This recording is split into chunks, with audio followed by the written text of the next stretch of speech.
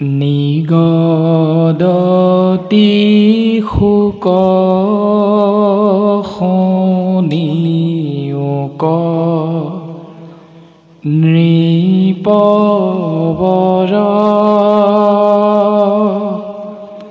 ভকতৰ সন্তাপ দেখিয়া পীতাম্বৰ ভৈলন্ত আকুল কৃষ্ণ জগত জনক কমল নয়ন ভৰি বহৈলুতক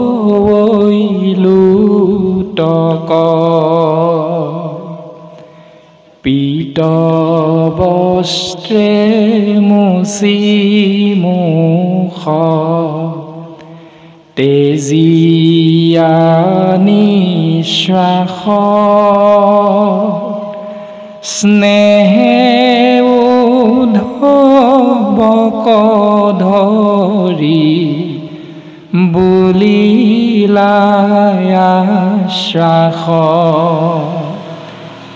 তেজি চিন্তা চিত থিৰ কৰা মহাশয় তজু দুখ দেখি সখি নসহে হৃদয়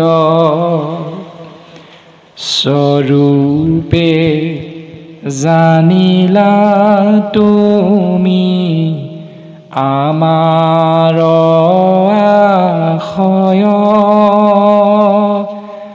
বংশ সংহৰিয়াবে চলিও নিশ্চয় সাধিলো উদ্ধৱ দেৱ তাৰ যত কাজ নথাকিবই ঠাইত তোমাত কিবা বাজ ও দ্বাৰকা নগৰ সাগৰত যায় বেতল মই গৈলে লোকত মিলিবে বিমংগল হে ৰাম পিৰিবে দুৰ্জন কলি গুচিবে আচাৰ শুইবে অধৰ্মত ৰতি যতে ক প্ৰজাৰ তুমি আমি দুয়ো গৈলে মিলিবে অনৰ্থ লুপ্ত শুইব জ্ঞান ইটো ভকতিৰ পন্থ অধৰ্মে পিৰিবে যাইবে লোক অধুগতি ভকতিক ৰাখি তুমি থাকিও সম্প্ৰতি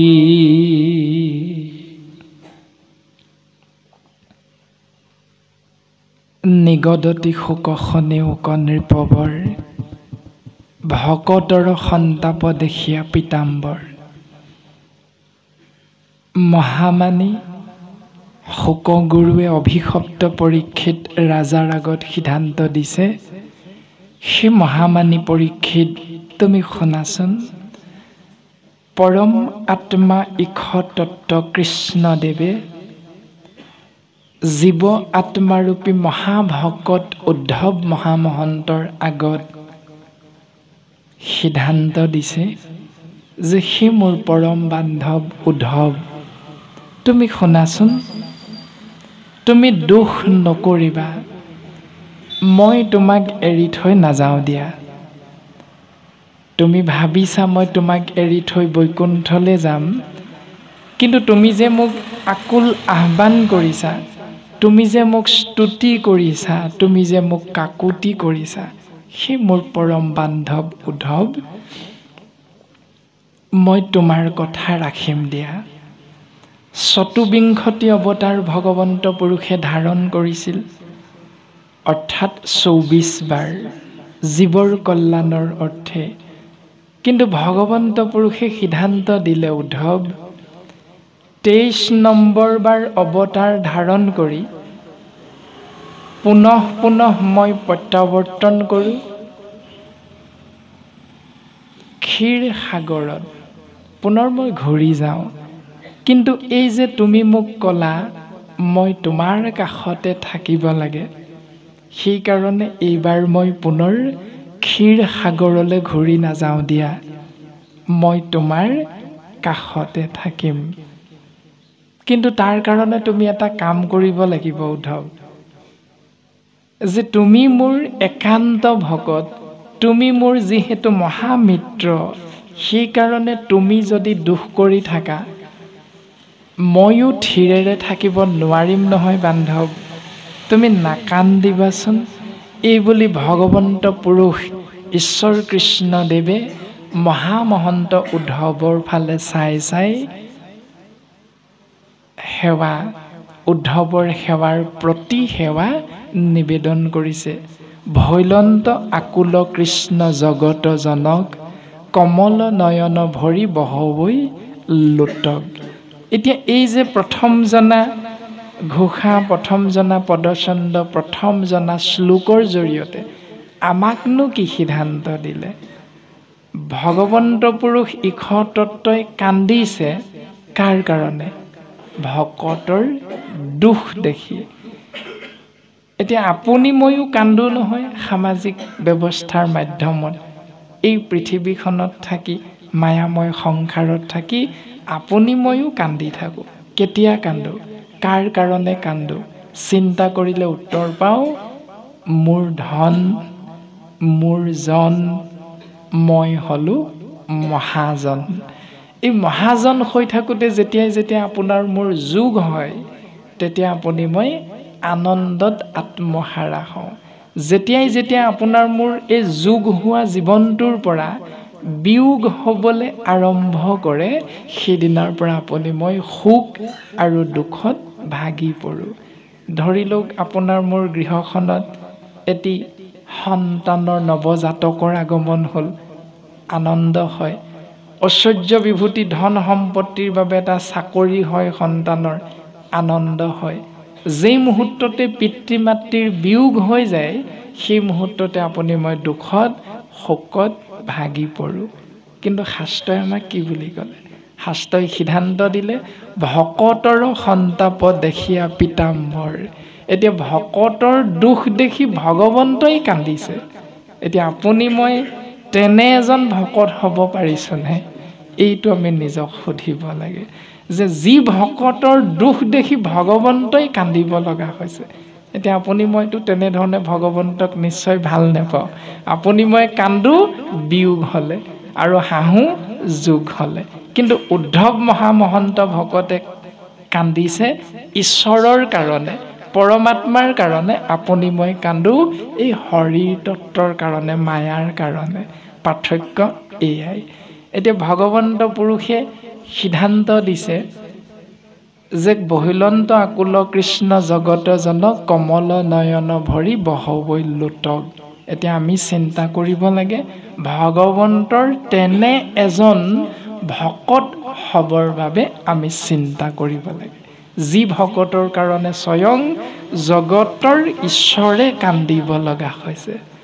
আৰু পীত বস্ত্ৰে মুচি মুখতে জিয়া নিশ্বাস, সেই পদুম ফুলৰ নিচিনা দুই চক্ষুৰ পৰা ওলাই অহা চকু পানী মচি মচি নিজৰ হালধীয়া বস্ত্ৰেৰে উদ্ধৱৰ ফালে চাই স্নেহে উদ্ধৱক ধৰি বুলিলা আশ্বাস। মৰমেৰে সাৱটি ধৰি মহাভক্ত উদ্ধৱৰ ফালে চাই আশ্বাস বাণী প্ৰদান কৰিছে, উদ্ধৱ তুমি নাকান্দিবা, তেজি চিন্তা চিত থিৰ কৰা মহাশয় তজু দুখ দেখি সখী নহহে হৃদয়। তুমি চিত্ত স্থিৰ কৰাচোন উদ্ধৱ। তোমাৰ দুখ দেখি ময়ো থিৰেৰে থাকিব পৰা নাই। গতিকে সেই উদ্ধৱ তুমি নাকান্দিবা। স্বৰূপে জানিলা তুমি আমাৰ আশয় বংশক সংহৰি আবে চলিও নিশ্চয়। সাধিলো উদ্ধৱ দেৱতাৰ যত কাজ নাথাকিব ইঠাইত তোমাত কিবা বাজ। সেই উদ্ধৱ মোৰ যি কাৰ্যকলাপ স্বৰূপতে তুমি দৰ্শন পাই গলা যে যদুবংশ মই ধ্বংস কৰি পেলালো আৰু কেৱল তোমাকহে মই এই সংসাৰত যদুবংশৰ ভিতৰত ৰাখিলো, বাকী সমস্ত যদুবংশ ধ্বংস হৈ গ'ল। গতিকে তুমিতো ইতিমধ্যে বুজি পাইছা মোৰ এই কাৰ্যকলাপ দেখি যে মই এই সংসাৰত আৰু বেছি সময় নাথাকো। উদ্ধৱ তোমাক মই সিদ্ধান্ত দিছো শুনা, নাথাকিব ইঠাইত তোমাত কিবা বাজ। তোমাৰ বাহিৰে এই সংসাৰত যিহেতু আৰু যদুবংশৰ অন্য কোনো নাই, সেইকাৰণে সেই উদ্ধৱ দ্বাৰকা নগৰ সাগৰত যাইবে তল মই গৈলে লোকত মিলিবে বিমংগল। মই যেতিয়া এই দ্বাৰকা নগৰ এৰি যাম সেই মুহূৰ্ততে দ্বাৰকা নগৰখন সাগৰ বক্ষত তল যাব। গতিকে উদ্ধৱ তুমি আৰু ইয়াত থাকিব নালাগে দিয়া। আৰু মই গুচি যোৱাৰ পাছত জীৱবিলাকৰ মাজত অমংগল হ'ব। কিয় অমংগল হ'ব? পিৰিবে দুৰ্জন কলি গুচিবে আচাৰ শুইবে অধৰ্মতৰ ৰতি যতেক প্ৰজাৰ। মই গুচি গ'লে কলিযুগ আৰম্ভ হ'ব, কলিৰ ৰাজত্ব হ'ব। সেইকাৰণে কলিৰ কৰাল গ্ৰাসত পৰি জীৱ আচাৰভ্ৰষ্ট হ'ব আৰু জীৱ অধৰ্মী হৈ যাব। সেইকাৰণে সেই উদ্ধৱ তুমি যে কৈছা মোৰ লগতে তোমাকো লৈ যাব লাগে বুলি, তুমি যাব নোৱাৰা উদ্ধৱ। তুমি এই সংসাৰত থাকিব লাগিব। আৰু কিয় থাকিব লাগিব তাৰো এক উদ্দেশ্য আছে, পৰম ৰহস্য আছে। মই তোমাক কওঁ শুনা। হে ৰাম ও তুমি আমি দুয়ো গইলে মিলিবে অনৰ্থ। লুপ্ত শুইব জ্ঞান ইটো ভকতিৰ পথ। অধৰ্মে পিৰিবে যাইবে লোক অধুগতি। ভকতি ৰাখি তুমি থাকিও সম্প্ৰতি। উদ্ধৱ তুমি মোৰ লগত গুচি গ'লে তেতিয়া সংসাৰত সাংঘাতিক অনৰ্থ হৈ যাব জীৱৰ মাজত। কি অনৰ্থ হ'ব? লুপ্ত শুইব জ্ঞান এইটো ভকতিৰ পন্থ। কলিৰ কৰাল গ্ৰাসত পৰি অধৰ্মী আচাৰভ্ৰষ্টি হোৱা জীৱ পৰম গতি হ'ব পৰা মাৰ্গ ৰুদ্ধ হৈ যাব আৰু জীৱ কেৱল দিনে ৰাতিয়ে অধোগতিহে হ'ব উদ্ধৱ। সেইকাৰণে জীৱৰ পৰম গতি সাধন কৰিব পৰা মাৰ্গ ভক্তি জ্ঞান তুমি এই সংসাৰত জীৱৰ মাজত প্ৰচাৰ কৰিবৰ বাবে তুমি থাকিব লাগিব উদ্ধৱ। এয়া পৰম আত্মাৰূপী ইখতত্বৰ নিৰ্দেশ জীৱ আত্মাৰূপী মহামহন্ত উদ্ধৱৰ প্ৰতি। কিন্তু তুমি যে থাকিবা উদ্ধৱ, তোমাৰ মনত হয়তো ভাৱনা হৈছে যে তুমি থাকি কি কৰিবা, মোৰনো ভক্তি কি, তুমিনো মোৰ ভক্তি জীৱৰ মাজত কেনেকৈ প্ৰচাৰ কৰিবা। হয়তো মনত ভাৱনা আছে, সংশয় আছে। মই তোমাক কৈছোঁ শুনা উদ্ধৱ।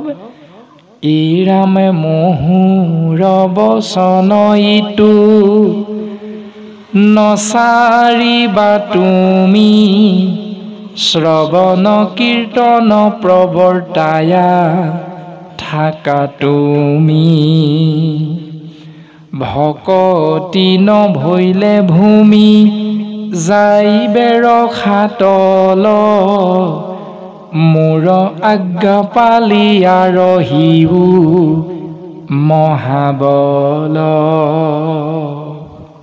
উদ্ধৱ মোৰ বচন তুমি অমান্য নকৰিবা উলংঘন নকৰিবা তুমি সংসাৰত থাকা কৰ্ম কৰিবা এটা এয়া হ'ল মোৰ নাম শ্ৰৱণ কীৰ্তন তুমি জীৱৰ মাজত প্ৰচাৰ কৰি থাকিবা যি মাৰ্গক কোৱা হৈছে ভক্তি মাৰ্গ আৰু এই ভক্তি যেতিয়া নাথাকিব তেতিয়া ভূমি ৰসাতললৈ যাব গতিকে মই তোমাক আদেশ কৰিছোঁ উদ্ধৱ মই তোমাক আজ্ঞা কৰিছোঁ উদ্ধৱ তুমি এই সংসাৰত জীৱৰ মাজত মোৰ অমৃতময় নাম শ্ৰৱণ কীৰ্তন মহাভক্তি প্ৰচাৰ কৰি থাকা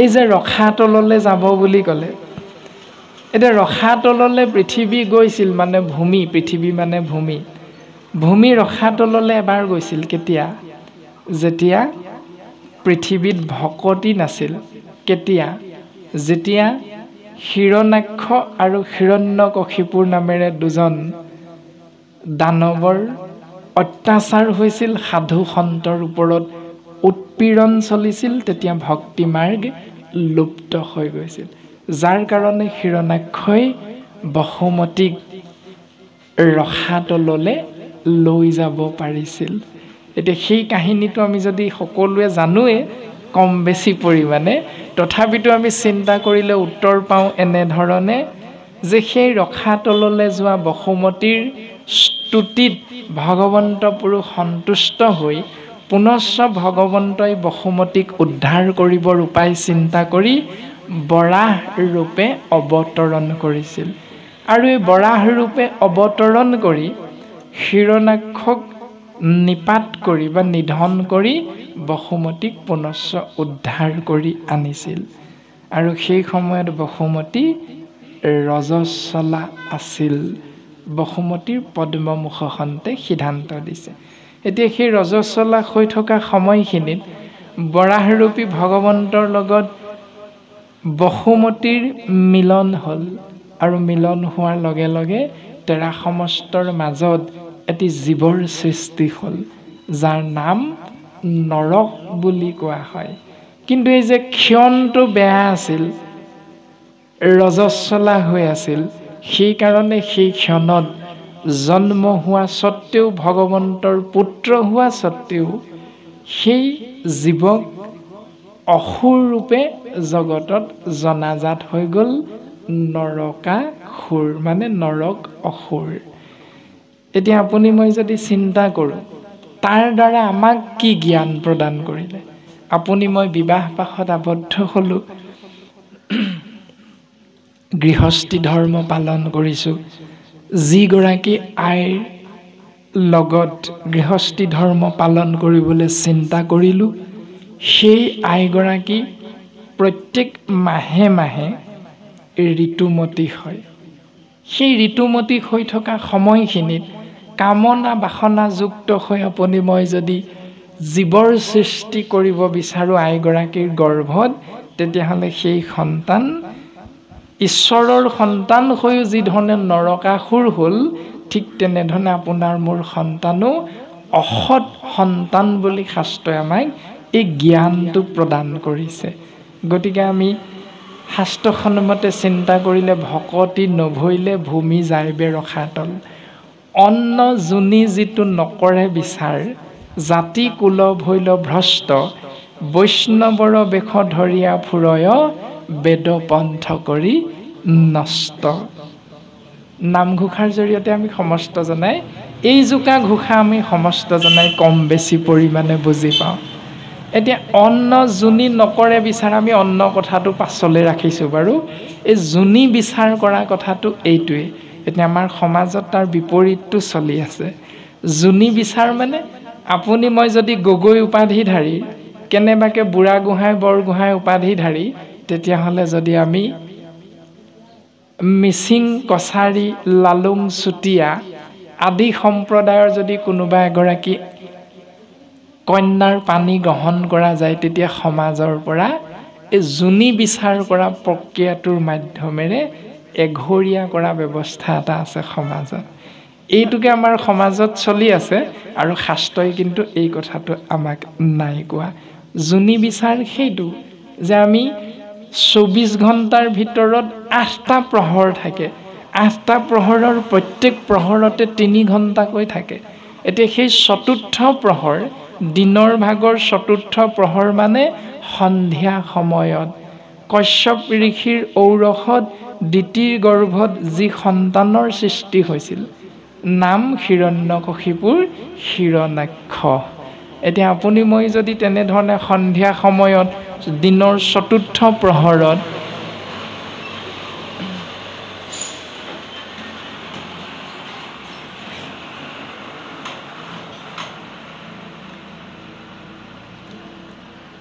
কামনা বাসনা যুক্ত হৈ সেই নিয়মটো যদি উলংঘা কৰোঁ তেতিয়াহ'লে আপোনাৰ মোৰো তেনেধৰণৰ সন্তানেই অসুৰ সন্তানেই জন্ম হ'ব, এয়া শাস্ত্ৰৰ সিদ্ধান্ত।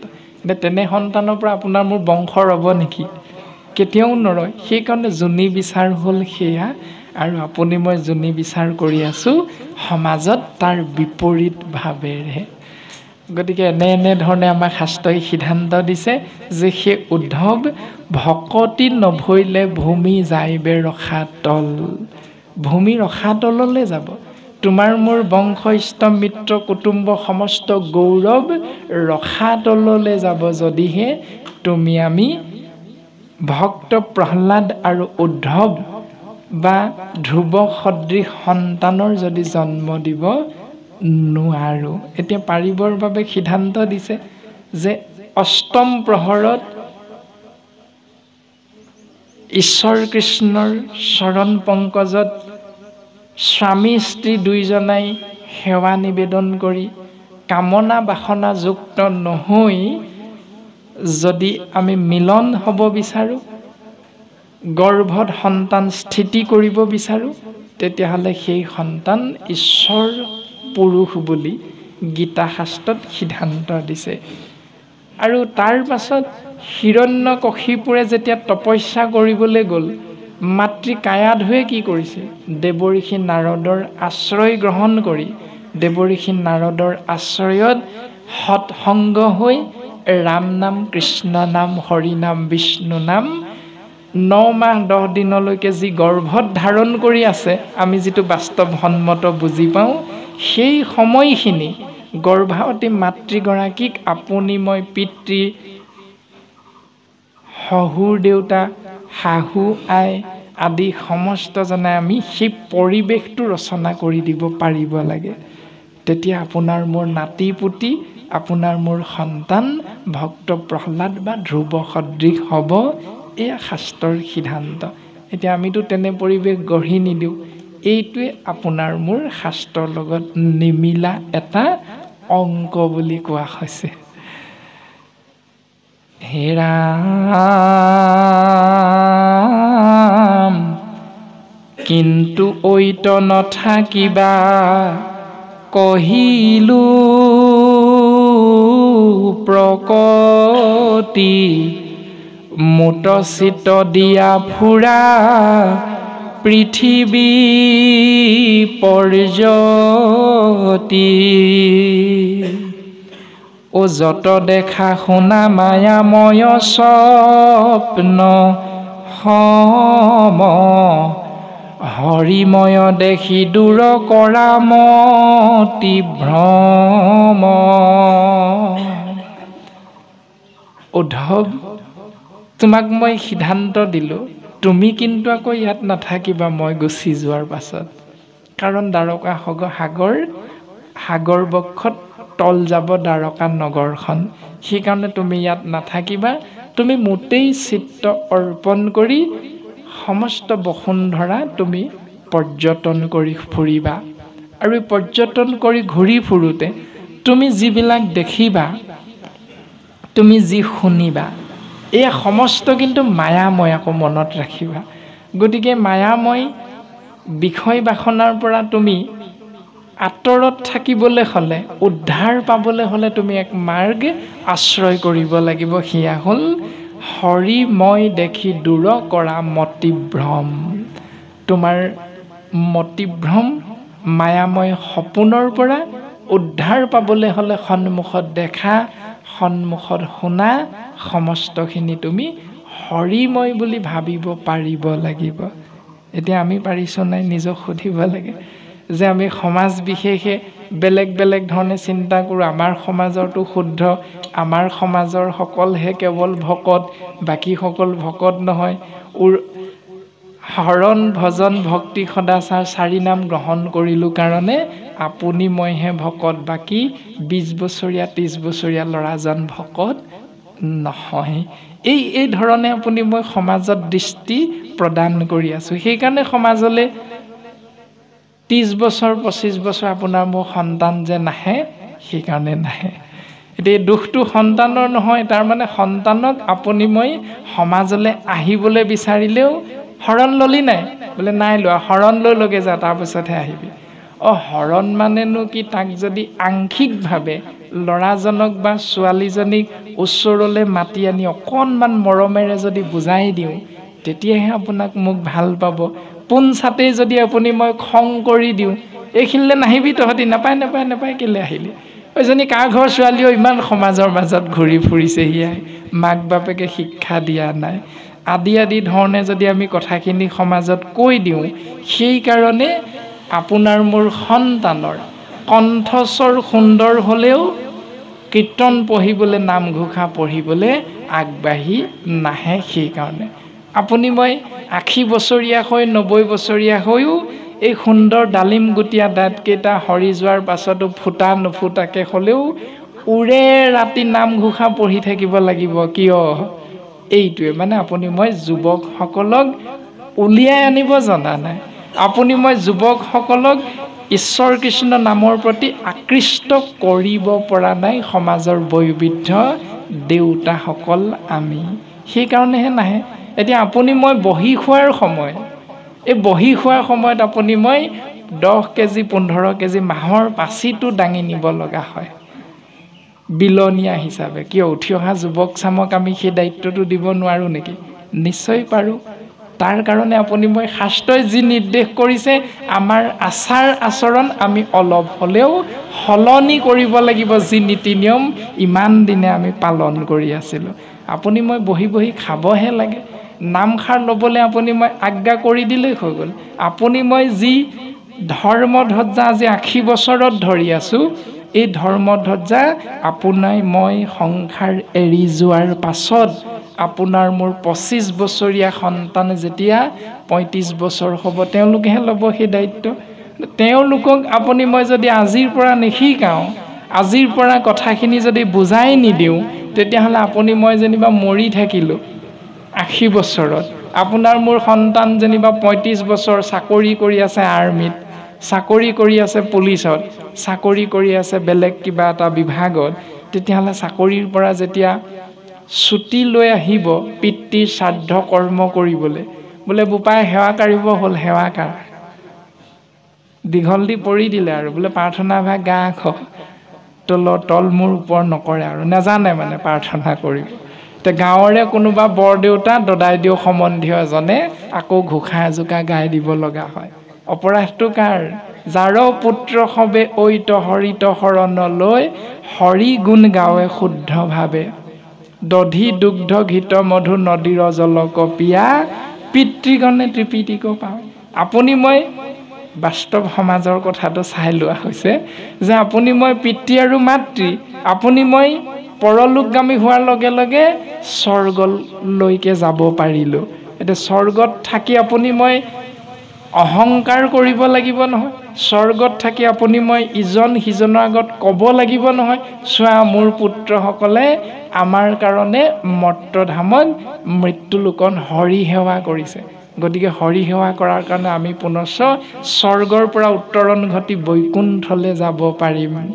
এই বুলিতো আমি ক'ব লাগিব ইজনে সিজনৰ আগত কি বুলি ক'ম যদি ইয়াত আপুনি মই বীজটো পুলিটো যদি ভাল ধৰণে ৰুই থৈ নাযাওঁ তেতিয়াহ'লে তাতেই আপুনি মই শাস্তি ভোগ কৰিব লাগিব মোৰ পুত্ৰকেইটাই হৰি সেৱা নকৰে কেনেকৈ বৈকুণ্ঠলৈ যাম গতিকে স্বৰ্গতে আপুনি মই হা হুমুনিয়া কাঢ়ি থাকিব লাগিব সেইকাৰণে আপুনি মই যি গছ পুলি ৰুম সেই পুলিটো ভাল ধৰণে ৰুবলৈ চেষ্টা কৰিব লাগিব যদি চেষ্টা নকৰোঁ তেতিয়াহ'লে আপোনাৰ মোৰ অধোগতি বুলিহে সিদ্ধান্ত দিছে এতিয়া অধোগতি যিহেতু নাই বিচৰা কোনেও পৰম গতিহে বিচাৰিছোঁ সেইকাৰণে আপুনি মই ধৰি থকা ধৰ্ম ধ্বজা গুৰি আপোনাৰ মোৰ গাঁৱৰ মধ্যে সমাজৰ মধ্যে উঠি অহা যুৱক চামক আমি কীৰ্তন পাঠ নামঘোষা পাঠ আদি আদি অনুষ্ঠানবিলাকত কাষতে বহুৱাই লৈ আমি অভ্যাস কৰাবলৈ চেষ্টা কৰিব লাগে তেতিয়াহে তেৰা সমস্তই ঘোষা জোকা গাব গোৱাৰ লগে লগে লাহে লাহে হেৰি নহয় তুমি পাৰিছা ভালেই হৈছে দিয়া খুব সুন্দৰ হৈছে আৰু পাৰিবা লাহে লাহে বোলে তুমি কাম এটা কৰিবা যেতিয়া 10 জন 12 জন সংখ্যা বাঢ়ি গৈ আছে বোলে এওঁলোকক এতিয়া শৰণ ভাগি দি দিব লাগে এই ব্যৱস্থাটো আপোনালোকে কৰিব লাগিব শৰণ লগে যা বুলি ক'লেতো আপোনাৰ মোৰ ল'ৰাই কেতিয়াও শৰণ নলয় কেলে নলয় কাৰণ আমি যুৱক হিচাপে এই বয়সত মাছ মাংস খাই আমি বেছি ভাল পাওঁ যুৱক হিচাপে কিন্তু শৰণ ল'লে আমাৰ এটা ধাৰণা আছে মাছ মাংস খাব নোৱাৰিম গতিকে মাছ মাংসৰ লোভটো থকাৰ কাৰণে আপুনি মই গোসাঁইৰ ওচৰত বা শৰণ আচাৰ্যৰ ওচৰত সমাজ ব্যৱস্থাৰ নিয়ম মতে শৰণ গ্ৰহণ কৰিবলৈ নাযাওঁ এতিয়া এই ভুল ধাৰণা ভ্ৰান্ত ধাৰণা কোনে আমাক শুদ্ধ ৰূপত প্ৰকাশ কৰি দিব আপোনাসবেই কৰিব লাগিব পিতৃসম দেউতাসকলে গতিকে বিষয়টো আমি যদি আগৰ সেই নীতি নিয়মবিলাককে খামুচ মাৰি নাথাকি যদি আমি পদ্ধতিটো অকণমান সংস্কাৰ কৰি ল'ব পাৰোঁ দেখিব আমি সমাজৰ সকলোৱে পুত্ৰ কন্যা বোৱাৰী নাতি নাতিনী একেলগে বহি অমৃতময় কৃষ্ণ নামৰ অংশীদাৰ মহাভক্তি মাৰ্গ আমি আচৰণ কৰিব পাৰিম এতিয়া এইটোকে আমাৰ সমাজত হৈ থকা নাই সেইকাৰণে শাস্ত্ৰই যেনেধৰণে আমাক মহামহন্ত উদ্ধৱক কোৱাৰ চলেৰে বাংময় মূৰ্তি শাস্ত্ৰই আপুনি মই জীৱ আত্মাবিলাককে উপদেশ প্ৰদান কৰি আছে হে ৰাম জ্ঞান কৰ্ম ভকতি কহিলো কৰি ভেদ ভকতি পৰম পন্থ দিলু পৰিছেদ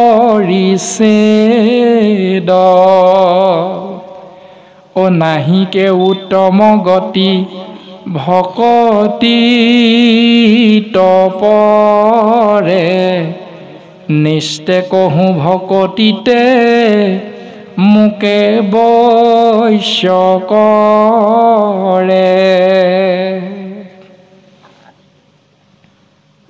সেই উদ্ধৱ জ্ঞান মাৰ্গ আৰু কৰ্ম মাৰ্গ আৰু ভক্তি মাৰ্গ এই তিনিও মাৰ্গ তোমাক মই দৰ্শন কৰাই দিলোঁ কিন্তু এই তিনিও মাৰ্গৰ ভিতৰত ভক্তি মাৰ্গে হ'ল উত্তম পন্থা তোমাক মই সিদ্ধান্ত দিছোঁ নাহিকে উত্তম গতি ভকতিত পৰে ভক্তিৰ বাহিৰে জীৱৰ উত্তম গতি পাব পৰা মাৰ্গ দ্বিতীয় এভাগ আৰু নাই গতিকে উদ্ধৱ ভকতিতে মই নিহিত হৈ থাকোঁ অৰ্থাৎ ভগৱন্ত ভক্তিযুক্ত পুৰুষৰ আত্মবোধ মাধৱৰ প্ৰসাদে মিলয় ভগৱন্তক পাবলৈ বিচাৰিছোঁ সেই জীৱ ভক্তি কৰা যদি ভগৱন্ত ভক্তি বিয়োগ বুলি ক'লেহেঁতেন তেতিয়া আপুনি মই ভক্তি কৰিবলৈ প্ৰয়োজন নাই শাস্ত্ৰই ক'লে ভগৱন্ত ভক্তি যোগ বুলি কৈছে ভগৱন্তক পাবলৈ হ'লে ভক্তিৰ লগতহে ভগৱন্ত আছে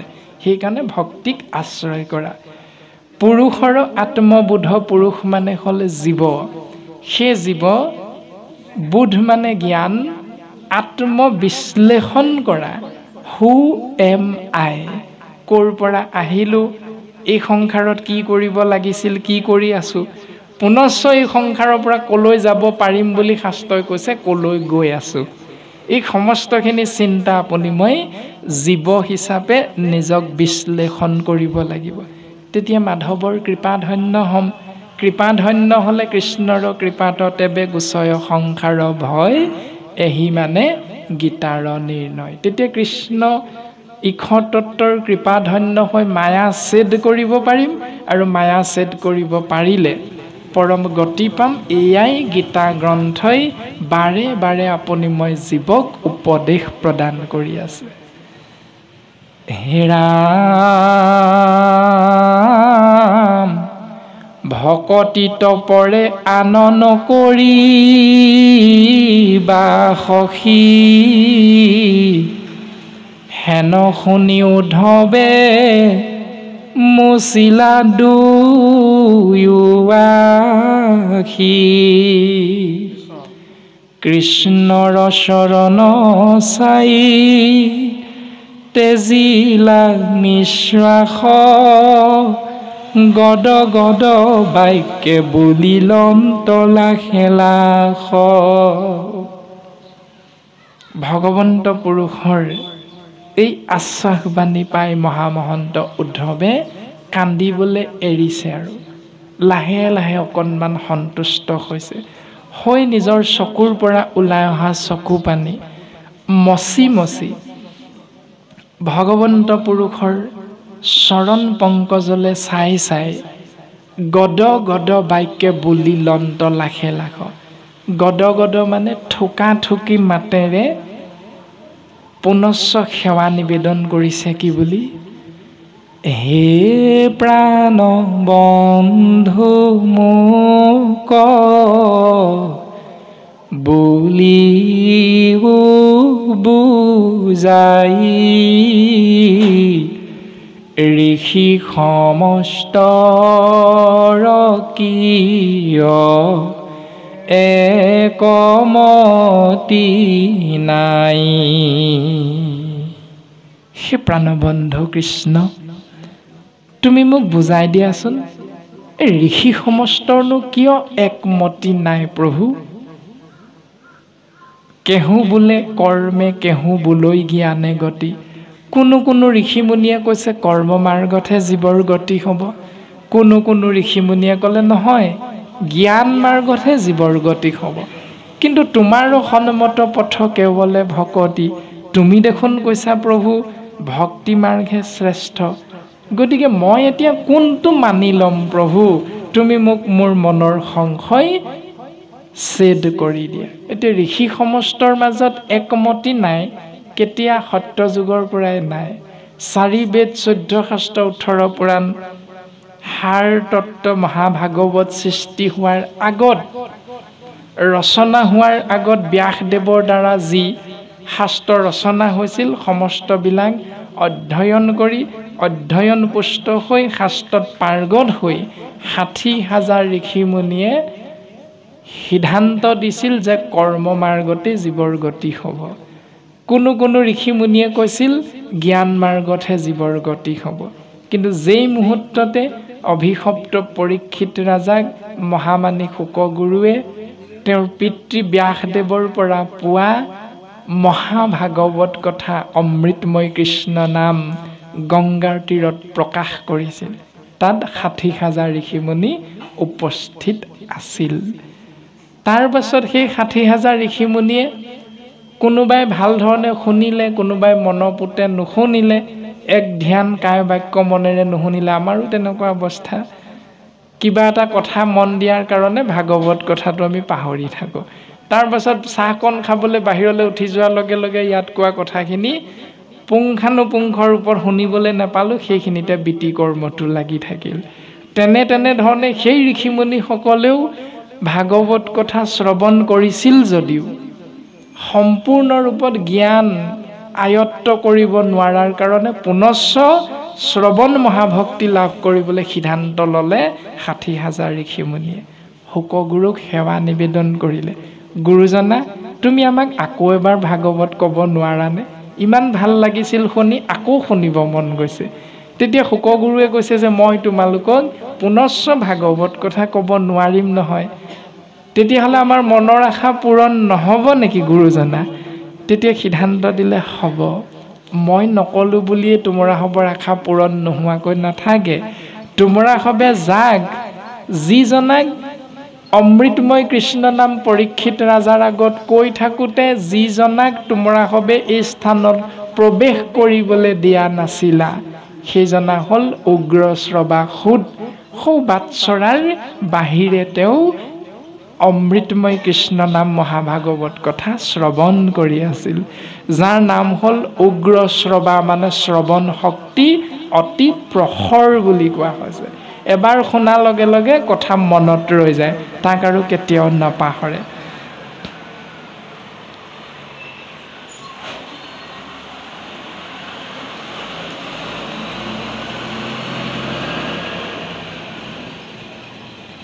গতিকে সেইজনা মহাভক্তৰ আশ্ৰয় তোমৰা হবে গ্ৰহণ কৰা। তেৰাকেই তোমৰা হবে যদি মান্যতা প্ৰদান কৰি গুৰু ৰূপে স্বীকৃতি প্ৰদান কৰি তেওঁক যদি আসনত উপবিষ্ট কৰোৱাই কৃষ্ণ কথা শুনিবলৈ বিচাৰা, তেওঁ তোমৰা হ'ব ক'ব যোৱা। এই বুলি কোৱাৰ লগে লগে ৩২,০০০ ঋষিমুনি তৎক্ষণাত গুচি আহিল। কিয় গুচি আহিল? যে বংশৰ গৌৰৱ, ব্ৰাহ্মণ সম্প্ৰদায়, আমি উচ্চ বংশজাত। ২ নম্বৰত আমি দেখোন বেদশাস্ত্ৰত পাৰ্গতেই, গতিকে যি কাৰণে ইয়াক আমি অনুষ্ঠানলৈ আহিবলৈ নিদিছিলোঁ, তেওঁ হ'ল নিষ্কুলীয়া। গতিকে নিষ্কুলীয়া সুতৰ মুখেৰে আমি আকৌ পণ্ডিত হৈ কিয় ভাগৱত কথা শুনিম? এই ২ অহংকাৰ থকাৰ কাৰণে ৩২,০০০ ঋষিমুনি গুচি আহিল। গতিকে সেই ৩২,০০০ ঋষিমুনি গুচি আহি সেই ৩২,০০০ ঋষিমুনিয়ে ব্যাসদেৱৰ দ্বাৰা কৃত যি মহাভাগৱত শাস্ত্ৰ, ইয়াৰ নীতি নিয়ম পালন নকৰি তেওঁ আগতে যি ৪ বেদ ১৪ শাস্ত্ৰ ১৮ পুৰাণ ৰচনা কৰিছিল, সেই পৌৰাণিক ৰীতি নীতিবিলাককেই নিয়ম স্বৰূপে পালন কৰি থাকিবলৈ ধৰিলে। কিন্তু তেওঁলোকৰ লগত পুনশ্চ যোগ হ'ল ঋষভ ঈশ্বৰৰ ৮১জন পুত্ৰ, যাক কৰ্মকাণ্ডী বুলি ব্ৰাহ্মণ বুলি সিদ্ধান্ত দিছে। অৰ্থাৎ ৩২,০৮১জন কৰ্মকাণ্ডী ব্ৰাহ্মণ, যাৰ নীতি নিয়ম আপুনি মই সমাজত পালন কৰি আছোঁ আজি। কেহু বোলে কৰ্মে গতি, কেহু বোলে জ্ঞানে গতি, কিন্তু তোমাৰো সন্মত পথ কেৱল ভকতি। এতিয়া শুনিলে কোনে কোনে? ২৮,০০০ ঋষিমুনি। মুখ্য কোন? শৌনক। শৌনক নামৰ ঋষিজনকে প্ৰমুখ্য কৰি ২৮,০০০ ঋষিয়ে ২৮ সহস্ৰ ঋষি বেদত প্ৰধান, বিষ্ণুৰ নৈমিষ ক্ষেত্ৰ মহাপুণ্য স্থান। মান্য কৰি সুতক পাতিলা সত্ৰ তথা, শৌনক প্ৰমুখ্যে শুনে ভাগৱত কথা। ভাগৱত কথা শুনিলে, শুনি তেৰা সমস্তই ভক্তি মাৰ্গ আশ্ৰয় কৰিলে, য'ত জীৱৰ পৰম গতি হ'ব। হে প্ৰভু, তুমি মোক কোৱাচোন, এই ঋষিমুনিসকলৰ মাজতনো খেলি মেলি কেলে হৈ আছে, যিটো আপোনাৰ মোৰ সমাজতো আছে? এতিয়া ভাগৱত একেভাগীকে আজি আমি সমস্ত জনাৰে নামঘৰত গৃহে গৃহে ৪ দিনীয়া, ৭ দিনীয়া, ৩ দিনীয়া, এদিনীয়া পাঠ আলোচনা আমি আৰম্ভ কৰিছোঁ, শ্ৰৱণো কৰিছোঁ। তথাপিতো আপোনাৰ মোৰ নীতি নিয়ম কিন্তু সেই ৩২,০০০ ঋষিমুনিৰ মাজত থকা নিচিনাকৈ আছে। ভাগৱতে কৈছে এটা, আপুনি মই পালন কৰিছোঁ অন্য এটা। এতিয়া আমাৰ গতি হ'বনে? কেতিয়াও নহয়। সেইকাৰণে আমাক উদ্ধৱ মহামহন্তক বুজনি দিয়াৰ চলেৰে ভগৱন্ত পুৰুষে আমি জীৱ আত্মাবিলাকক উপদেশ প্ৰদান কৰি আছে। এতিয়া ভাগৱত আপুনি মই কীৰ্তন কৰিছোঁ মানে, আপুনি মই শ্ৰৱণ কৰিছোঁ মানে উত্তৰ কি? বাংময় মূৰ্তি ঈশ্বৰ কৃষ্ণৰ লগত আপুনি মই জীৱ আত্মাবিলাকে প্ৰশ্ন কৰি আছোঁ, ভগৱন্ত বাংময় মূৰ্তি আমাক উত্তৰ দি আছে। পৰম আত্মা ঈশ্বৰ কৃষ্ণক জীৱ আত্মা উদ্ধৱ মহামহন্তই সুধিছে, পৰমাত্মাই উত্তৰ দি আছে। আৰু কলিযুগত আপুনি মই সমাজত থকা নীতি নিয়ম যদি খেলি মেলি হয়, তেতিয়াহ'লে কাৰ ওচৰলৈ যাওঁ? বামুণৰ ওচৰলৈ যাওঁ? কাৰ ওচৰলৈ যাওঁ?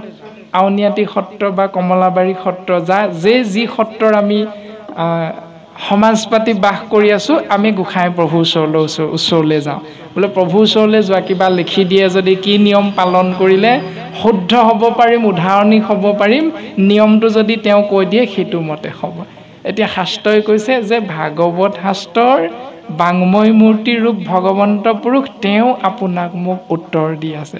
গতিকে আপুনি মই সত্ৰলৈও যাব নালাগে, কোনো সমাজৰ বৰমূৰীয়া ওচৰলৈও যাব নালাগে, আপুনি মই গাঁৱৰ ৰাইজ নামগৃহত বহি লৈ যি অপৰাধ গাঁৱৰ মধ্যে থকা শইকীয়া উপাধিধাৰী বা গগৈ উপাধিধাৰী বাপজনে কৰিলে, সেই অপৰাধৰ শাস্তি কি বুলি শাস্ত্ৰই আমাক সিদ্ধান্ত দিছে, তাক আমি পঢ়িবাক লাগে শাস্ত্ৰ জ্ঞানৰ নিমিত্তে। সেইটো আমি অধ্যয়ন কৰি লৈ হেৰা বোলে অজামিল উপাখ্যানত বা পুৰঞ্জন উপাখ্যানত আপুনি মই বা গগৈ নামৰ শইকীয়া নামৰ উপাধিধাৰী বাপজনাৰ সন্তানে কৰা অপৰাধটোৰ শাস্তিটো এনেধৰণে দিছে, প্ৰায়শ্চিত্ত এনেধৰণে বিহিছে।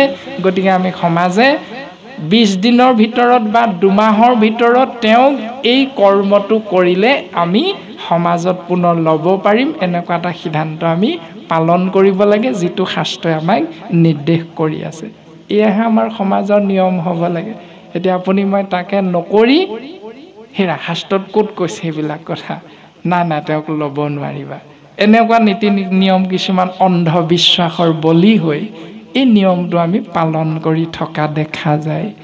গতিকে উদ্ধৱে সুধিছে, প্ৰভু একে বেদ বাক্যে কিয় ভৈল মতিভেদ, কিংকৰৰ কেশৱ সংশয় কৰা ছেদ, অনাদি ঈশ্বৰ তুমি শিৱ সৰ্বজান, পৰিচ্ছেদ দাতা তুমি বিনে নাহি আন। হে প্ৰভু, একেভাগিয়ে ভাগৱত গাঁৱে গাঁৱে পঢ়ি আছোঁ, গাঁৱে গাঁৱে নামঘৰে অনুষ্ঠান উদযাপন কৰা হৈছে। তাৰ পাছত কি হয়, 7 দিন আপুনি মই সপ্তাহজোৰা ভাগৱত অনুষ্ঠান কৰিছোঁ। আৰু চিন্তা এটা কৰি চাওঁ, প্ৰথম এই 7 দিন ভাগৱত উদযাপন কৰিবলৈ লওঁতে কমিটি এখন গঠন কৰা হ'ল, সভাপতি সম্পাদকৰ দায়িত্ব দিয়া হ'ল, তাৰ পাছত সিদ্ধান্ত লোৱা হ'ল বোলে অহা মাহৰ যদি 15 তাৰিখৰ পৰা হয়, 1 তাৰিখৰ পৰা গাঁওবাসী ৰাইজে কি গ্ৰহণ কৰোঁ, সিদ্ধ আহাৰ বইল আহাৰ গ্ৰহণ কৰোঁ, এখন প্ৰচিডিং বনোৱা হ'ল। 1 তাৰিখৰ পৰা আপুনি মই বইল অন্ন গ্ৰহণ কৰিম অনুষ্ঠান শেষ নোহোৱালৈকে।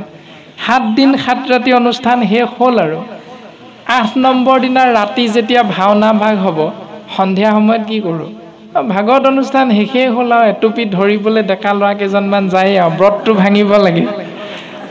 এইটো নিয়ম আপোনাৰ মোৰ সমাজত চলি আছে। কিয় ভাওনা ভাগি তাৰমানে ভাগৱতৰ অন্তৰ্ভুক্তি নহয় নেকি? এইটোকে আপুনি মই আজিলৈকে হৃদয়ংগম কৰা নাই। আজিকালি ডেকা ল'ৰাসকলে ভাৱৰীয়াসকলে এটুপি গলাধকৰণ নকৰাকৈ ভাও দিবই নোৱাৰে, এইটোও চলি আছে। এতিয়া তেনে ভাৱৰীয়াকে আপুনি মই চাই নিজেও আমি মতিভ্ৰষ্ট হৈছোঁ বুলিহে ক'ব লাগিব। গতিকে তেনেধৰণে ভাওনা 7টা বৰসবাহৰ মূল্যভাগ ভাওনা আপোনাৰ সব দেউতাসকলৰ মুখতে আমি শুনা। এটা বৰসবাহৰে মূল্য কিমান আমি সকলোৱে জানো কম বেছি পৰিমাণে। তেনে 7 ভাগী বৰসবাহৰ মূল্য এভাগ ভাওনা কিমান মহান। আৰু সেই ভাওনা ভাগি কায়ে কষ্টে ব্ৰতে বিধানে নাথাকি এটুপি গলাধকৰণ কৰিহে ভাও দিবলৈ নামগৃহৰ মজিয়াত প্ৰৱেশ কৰা হয়। কিমান অপৰাধ আমি কৰি আছোঁ। এতিয়া এইখিনি আমাক শুধৰণি কোনে কৰি দিব, যেতিয়ালৈকে জীৱই আমি নিজক নিজে বিশ্লেষণ নকৰিম। এতিয়া ভগৱন্ত পুৰুষৰ ফালে নিৰ্দেশ কৰিছে কোনে, মহামহন্ত উদ্ধৱে সম্বোধন কৰিছে কি বুলি, অনাদি ঈশ্বৰ তুমি শিৱ সৰ্বজান, পৰিচ্ছেদ দাতা তুমি বিনে নাহি আন।